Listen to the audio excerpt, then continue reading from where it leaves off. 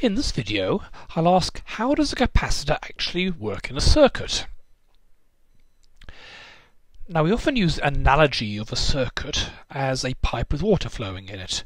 The current is the amount of water, the pressure, how much it's pushed, is the voltage. In that analogy, a capacitor is somewhat like a rubber membrane. When you apply a voltage to it, that pushes a current in, water in for a bit, and the membrane stretches and stretches and stretches. But as it stretches, it pushes more and more back because of its elastic. That's giving a voltage that applies back the other way until eventually the water can flow no further.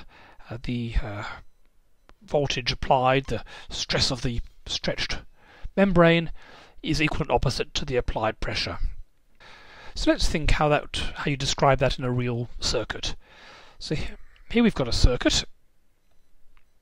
We've got a voltage source here, a switch, a capacitor and a resistor. And let's assume that to begin with the capacitor is not charged. What will happen if we close the switch? Well, to make it a bit easier, let's draw all these things lined up. So we'll rearrange the circuit to have the voltage source, the capacitor and the resistor. Okay, so we've just closed the switch, and what's going to happen? Well, let's sketch the voltages around the loop. So I'll plot voltage against position around the loop. We'll start off with, say, a voltage here, and then it goes up by whatever the voltage source provides. Then stays high. Now, because the capacitor has no charge, that means, according to the normal capacitance equation, that capacitance equals Q over V, we can rearrange that voltage equals Q over C. As Q is 0, V is 0. So because there is at the moment no charge in the capacitor, there's going to be no voltage difference across it. It's going to all remain the same. How about the resistor? Well, we need the voltage to come back to where we started, so there must be a voltage drop across the resistor, which is the same as this. Call that, I don't know, the V0, the voltage of the battery. So there must be V0 across there. Because there is a voltage drop across the resistor, there must be a current through it. So that must be equal to I times R. So what's happening when you first close a circuit? We are getting a current flowing through the resistor. Okay, but when you've got a current flowing, what's it doing to the capacitor? It means positive charge is flowing into this plate and out of that plate, so you're going to get negative charge over here. So the charge on the capacitor is steadily building up. As it's building up, that means you're going to be getting a larger and larger voltage across the capacitor. It's going to be harder and harder to push more positive charge in if it's got to fight off all the positive charge that's already in there. So what's going to happen now is it's going to start getting a negative voltage drop across the capacitor, which means there'll only be a smaller I times R across the resistor.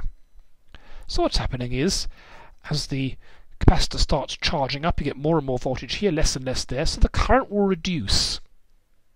You get a smaller and smaller current. But there's still going to be a current, just getting smaller. So even more charge will pile up, so the voltage drop here will get even bigger, so the voltage drop there will get even smaller, till eventually the voltage drop across the capacitor is equal and opposite to the voltage rise across the battery, and no more current will flow. Let's see if we can model that mathematically. Let's go around our loop and add up the voltages. So the voltage is going to increase by V0, the voltage of our voltage source battery. Then it's going to go down by Q over C, and it's going to go down by I over R, and because we've gone all the way around the loop, that must equal 0. Okay, well, we can't solve that because we have two unknowns, both the charge and the current, and only one equation. We're going to need another equation. Now, if you remember, current is the rate at which charge flows past a point. So the current is going to be dq by dt. Let's tell you, if there's a current flowing, that's telling you the charge of the capacitor is building up. So we can insert this into here, and we end up with the equation saying that V0 minus 1 over CQ minus R, put the I in here, dq by dt equals 0. Now the only variable is the charge on the capacitor, so we can solve this. The trouble is it's a differential equation. First order one, not that hard to solve, but that's something you'll do in second year mathematics. For the moment, let's do it using Mathematica. So here's the equation. Q prime t means dq by dt. I've rearranged it slightly, and if we solve that, we find that the charge is equal to c times v0 plus e to the minus t over cr times another constant.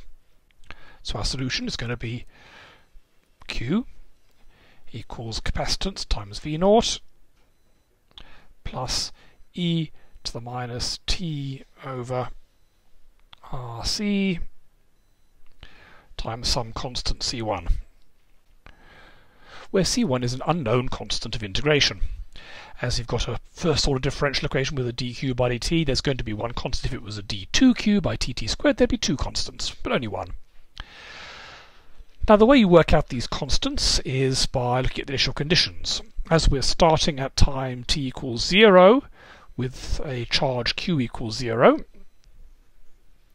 e to the minus 0 is 1, so that tells us that initial 0 equals c v0 plus e to the 0 is 1 times c1, so c1 equals minus c v0, and our overall equation is going to be that q equals c v0 1 minus e to the minus 1 over CRT. What does that look like? Let's get Mathematica to show us.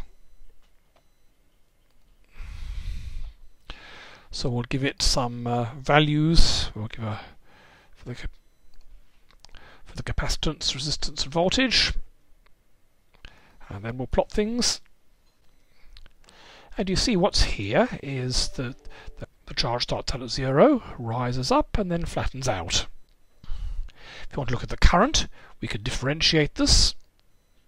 And so here's a graph of the current versus time. It starts off large and then drops down, asymptotes towards 0, that never quite gets there. So that's the behaviour of a simple circuit with a capacitor and a resistor.